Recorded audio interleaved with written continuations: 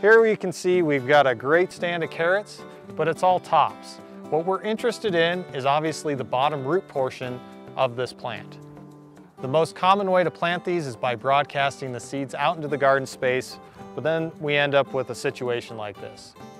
A common problem with carrots might be that one carrot has 3 or 4 different taproots. This can be an issue caused by planting them too densely. It's always tough to know exactly how far apart those carrots should be depending on the growing site, the soil, the amount of moisture they're getting. What we need to do to avoid this situation is go through during early summer, first part of the growing season, and actually physically remove some of those carrot seedlings. If things really aren't taking off, then you might need to go through and actually thin a little bit more. Some people might mix other seeds within those carrot seeds. So in this instance, we can see where the homeowner has planted some radishes at some point. That helps kind of break up how many seeds are actually planted. Other people might actually buy seeds that are planted on tapes. Basically, the seeds are on a piece of tape, then you can plant those in a row.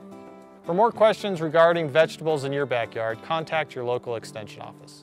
From the University of Wyoming Extension, I'm Brian Sabady, and you're watching From the Ground Up.